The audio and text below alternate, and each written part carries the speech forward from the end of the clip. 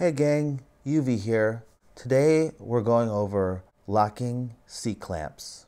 So I'll go over basic operations of these clamps, maintenance, compare some of the different brands. I'll talk about the modifications I've made that I would highly recommend, as well as a new type of clamp which I've never seen before, but I really don't get out much, so this one's a new one to me.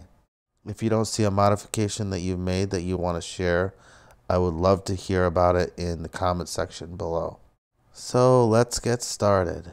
Here's a look at the 3 brands of clamps I have around my shop. From left to right, Harbor Freight, Vice Grip, and Jones Way, which is a Fastenal brand. You can tell right away that the Harbor Freight clamp is made out of thinner material. The Vice Grip and the Jones Way is the same thickness.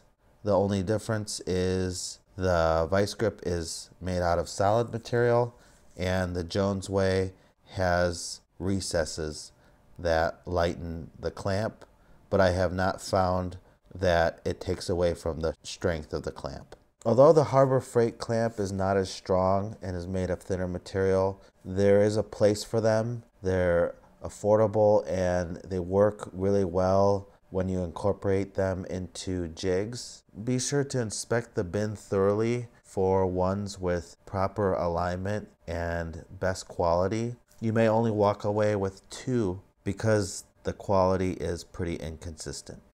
Of all the clamps that I've modified, these red ones I use most often. I've modified the arms to get an extra inch or 2 of clamping width. I have 4 like this and I have them painted red so that I never lose track of them.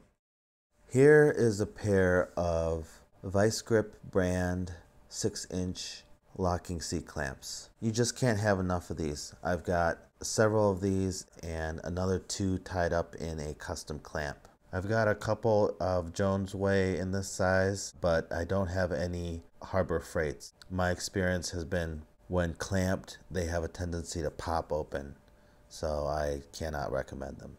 This clamp I can't recommend either due to the sheer lack of experience I've had with them. I just bought these yesterday. They are unique. They're an automatic locking clamp, which means the clamps will always engage the work as long as the tension is not too high when the handles are closed. They are made by C.H. Hansen and they did not skimp on quality. I'm able to adjust the tension one-handed, but possibly due to my lack of experience, I still require 2 hands to close the clamp. This is an 18-inch clamp from Jones Way. Vice Grip makes one that's just as nice. Jones Way happened to be cheaper, so I've got a few of these laying around. And here's a freakish 18-inch clamp that I've modified, strengthened. I got this pair a long time ago and the quality was so low, when you went to lightly clamp down, the arms would twist. It just did not have the rigidity.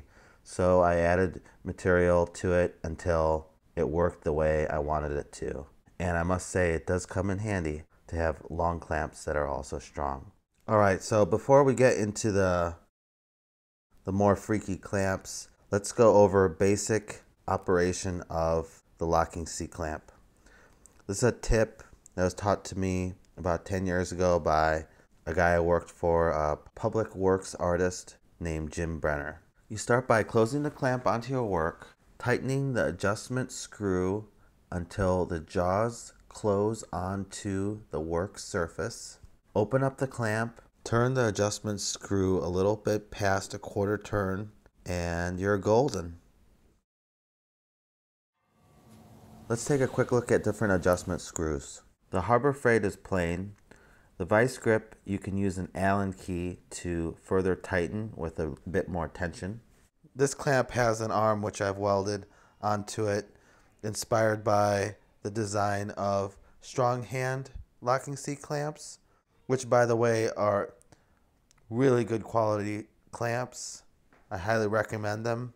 I just don't own any, so that's why you don't see them here. Okay, let's get back into the modified clamps. Some of these are self-explanatory. There's nothing fancy about them. The pads on these are machine leveling mounts. They work really well. This one I made for dimpling tubing on a bicycle. The tube is called a chainstay. That was done while the metal was hot. These clamps are great for aligning flat material like sheet or square tubing. These set of clamps come in handy for butt welding round rod or round tubing together. I have another set here which I've put a notch into for a specific task. And this one I've used to align two pieces of pipe for butt welding. And this little ugly duckling is a locking seat clamp that I made using pliers. The shape of these jaws allowed me to clamp onto plate that was submerged under cutting fluid. So yeah, earlier I did mention the use of cheap Harbor Freight clamps on jigs. This particular jig was built for an order of about 50 chairs that I had to weld up and powder coat for a restaurant. During production, this jig would have had about 7 or 9 clamps tack welded to it for easy and repetitive clamping. And now for the do what I say, not what I do moment. You can see here a tack that's left over from prior use on a jig.